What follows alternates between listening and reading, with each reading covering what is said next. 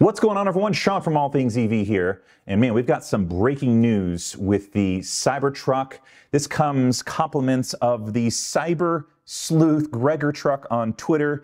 Greg, big props to you for breaking this. This is the official Cybertruck VIN decoder, and it gives us a lot of juicy details about the gross vehicle weight rating of the truck, as well as the motor variants. So we can see mentioned here is also the Tesla semi-truck.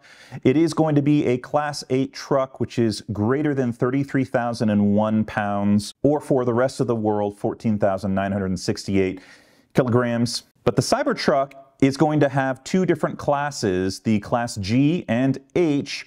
The Class G is going to be 8,001 pounds to 9,000, and the Class H, 9,001 to 10,000 pounds.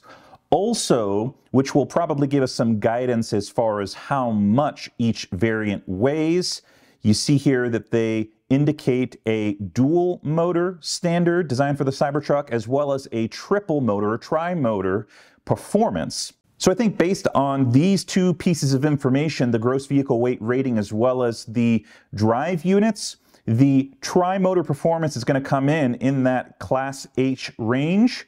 The dual motor standard is going to come in at that Class G range. Now, it's important to note that the gross vehicle weight rating is everything included, not just the weight of the vehicle, but also the people inside it, as well as the payload. Now, when Tesla did their launch event 4 years ago, they stated that the payload was going to be 3,500 pounds. And if you're curious about how that stacks up against other electric vehicle trucks, well, Cybertruck has you covered as well. Props to him for putting this up so quickly. The F-150 Lightning comes in at 8,250 to 8,550 pounds gross vehicle weight rating. The R1T, 8,532 pounds. And the Hummer EV, 10,550 pounds.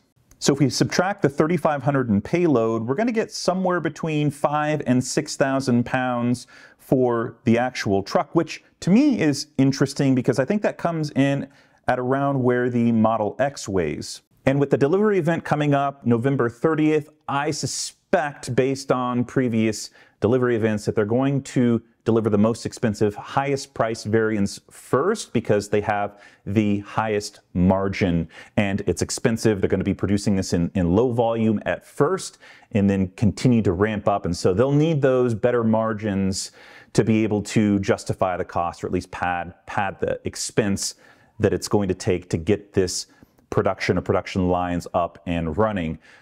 This is really cool news. I love that we're starting to figure out and learn more about the details of the truck coming up to the delivery event. What are your thoughts? I'd love to hear in the comments down below. I'm super pumped about this. This truck isn't my taste per se, even though I have a reservation. I am excited though because it's such a different truck and it's made incredibly different. So I'm following along to see how the public reacts to this spaceship-looking vehicle. Sean from All Things EV here. Thank you so much for watching, and I'll catch you on the next video.